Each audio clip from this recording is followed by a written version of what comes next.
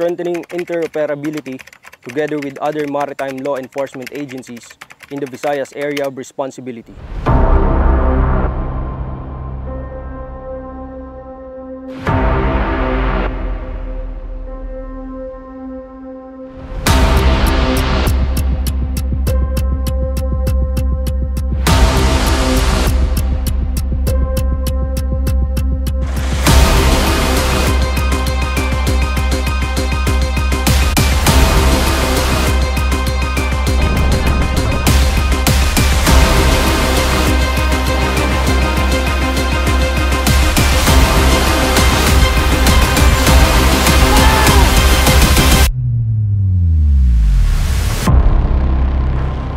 A good Navy is not a provocation to war.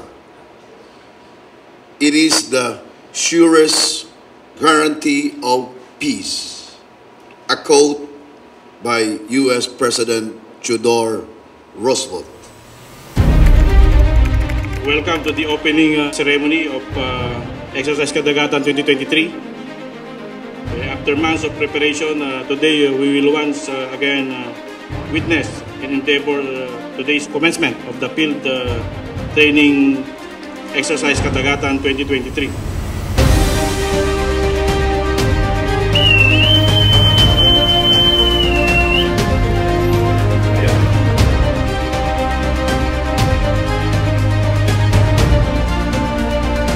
Field training exercise Bantay Kadagatan 2023 is an annual unit training conducted by Naval Forces Central, utilizing surface floating assets of the Naval Task Force 50.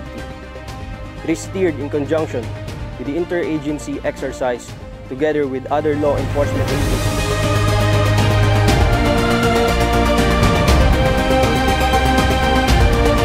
This year's focus is to enhance interoperability, develop camaraderie, and strengthen coordination between Naval Forces Central, Philippine National Police Regional Maritime Unit 7, Coast Guard District Central Visayas, Philippine Drug Enforcement Agency 7, Bureau of Customs, and Bureau of Fisheries and Aquatic Resources in the conduct of interagency operations. This evaluate and assess the trainings, tactics, and procedures for a unified and synchronized interagency maritime operations. Let us continue to work in synergy and leverage our respective strengths for our resources to ensure a comprehensive and coordinated response to emerging challenges together so that we can address complex security issues and contribute to our maritime nation's development. Headed by the Commander, Naval Forces Central, Commodore Florante N. Gagua, Philippine Navy, as the officer scheduling the exercise.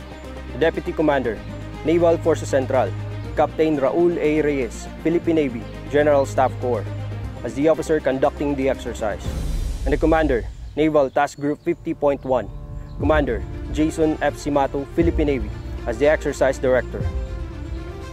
The exercise planning preparation phase through concept development planning began last February 28, 2023 during the Concept Development Conference, which was participated by the Naval Forces Central staff officers, operations officers of the Naval Task Force 50 surface assets, and representatives from the different maritime interagencies.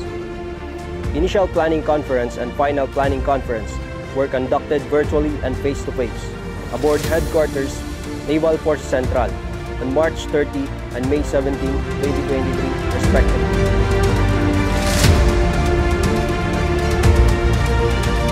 A series of lectures were conducted by different agencies, wherein they discussed fishing law enforcement maritime operations, comprehensive filing and handling of cases, lectures on oil spill response operations, compliant and visit board search and seizure operations, surveillance and detection of contraband goods and illegal drugs.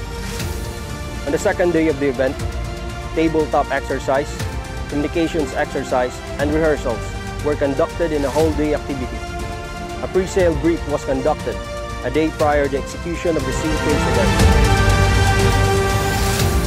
Likewise, Day 3 events include sortie out, intelligence, surveillance, reconnaissance, photo exercise, interagency maritime interdiction operations, compliant and high-risk visit board search and seizure, maritime surveillance and reconnaissance, maritime search and rescue, oil spill response operations.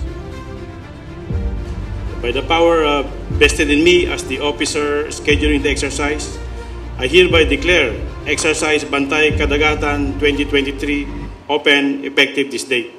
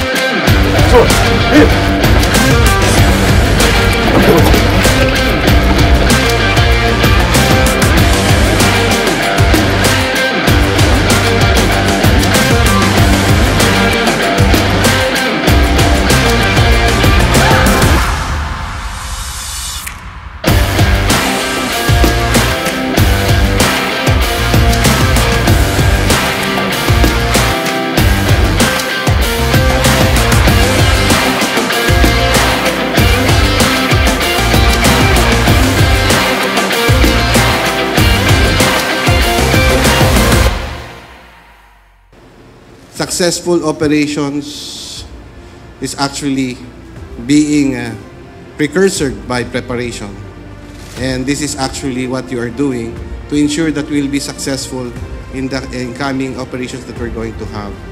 The closing ceremony of the field training exercise Bantay Kadagatan 2023 denotes a meaningful experiential learning in the operational and training readiness of our unit.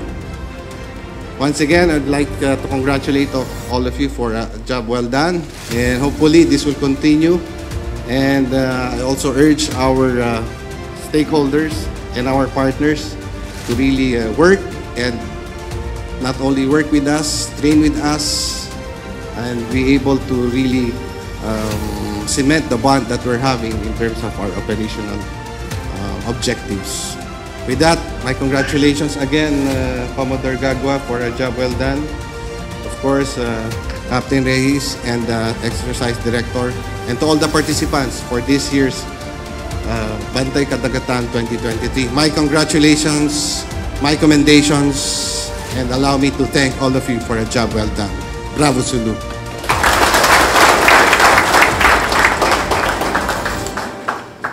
Exercise Bantay Kadagatan 2023 was successfully conducted through the cooperation and collaboration between the different maritime interagencies in the Visayas region, thus strengthening the maritime integrity and security for a safe, peaceful, and progressive Visayas and maritime nation.